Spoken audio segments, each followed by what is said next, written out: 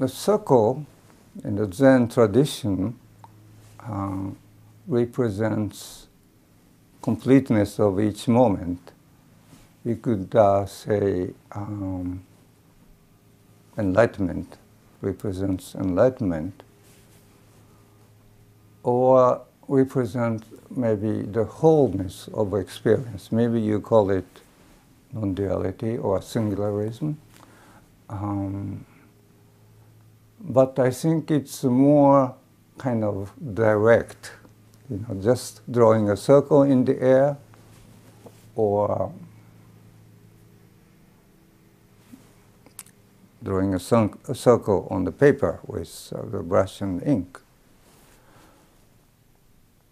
And it's an experience of going beyond intellectual divisions,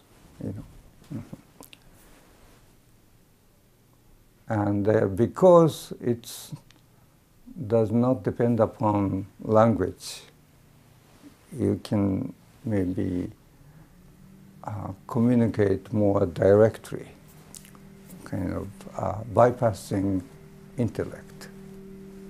So I think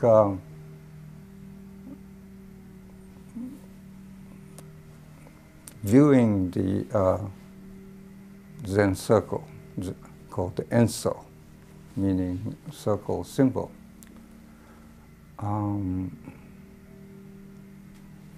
is a kind of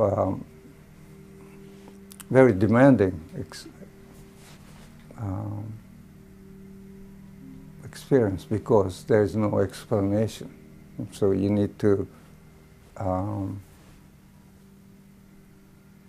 live with it.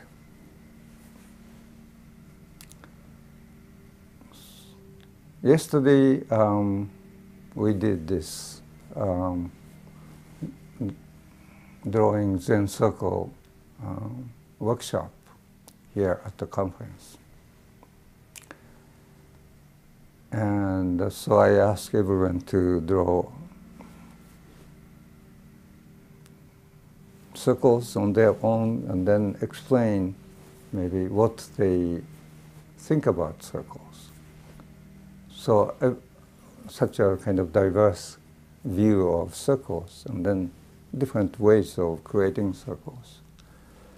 And then I asked them to draw a Zen circle, which is done decisively, just once, and not going back and correcting, and just one. So it's a simple exercise, and in a way it's not so creative, because just drawing a circle about the same size as everyone else. So it's drawing a Zen circle. It's yesterday I sort of discovered that it's a creative experience without using creativity.